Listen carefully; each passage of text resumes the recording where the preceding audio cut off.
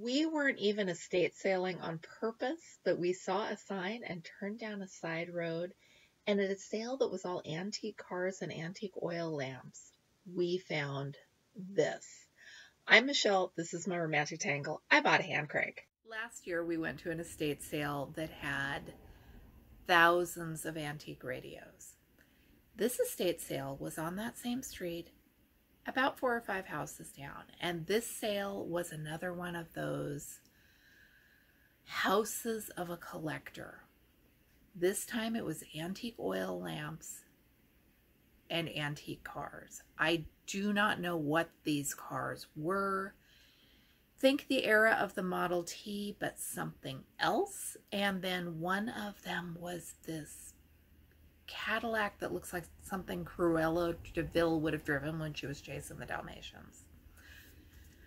I was going to take pictures, but I walked past the oil lamps and I was figuring out the best angle to get pictures at, and then I saw the hand crank. And every thought but the hand crank immediately flitted out of my head. I grabbed one of my sons, told him, "You are putting your hand on this and you are not taking your hand off of this. I'm calling your grandma." Because Mom had told me to keep my eyes open for a hand crank.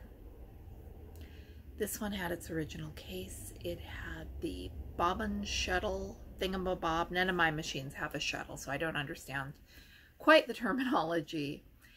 It had all of its feet. The case was gorgeous. And I got on the phone with my mom. And I can't remember if she answered the first time or not. I sent her pictures.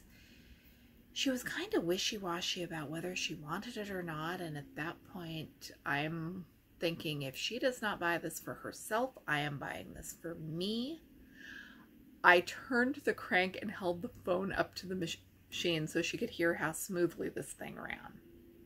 It absolutely purrs. She told me to give her a minute.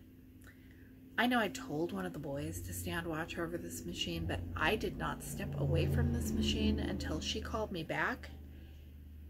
And then it went straight over to the sales table with our name on it because this was going home with me.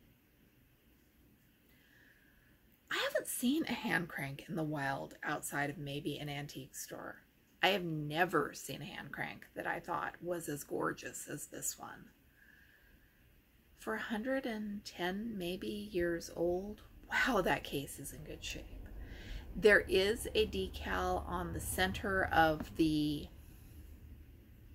part where you run the fabric over that has been rubbed away so entirely. I didn't realize that there was supposed to be a decal there at all because, guys, we were in a barn. Now, this barn had been set up for the estate sale. This machine wasn't sitting in the barn for years and years, but the lighting in barns is not great. I got it. I brought it home. My husband started fiddling with it and asking why I didn't buy it for myself. I mean, he was kind of strongly encouraging me not to, but it is okay because I have visitation rights. And if Mom ever gets tired of it, I am so totally buying this thing from her. I love this machine. Our research is showing that this is a Singer Model 28, and we've seen dates ranging from 1902 to 1910. It's old. It has the original bobbin. It has this little drawer with a bunch of feet in it. Yeah, that's a modern Ziploc bag. Somebody else put them in. And the case I cannot get over. The feet from the old Singers are interchangeable, so Great-Grandma's treadle and the featherweights, and presumably this, can all share.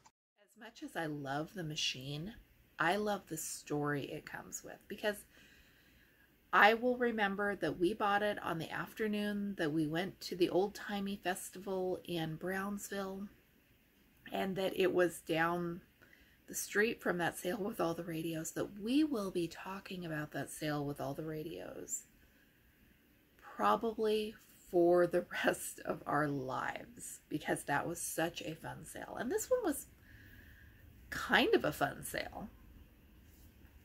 It was one of those where Obviously, the wife had passed away first. There was nothing feminine left in that house except for this sewing machine.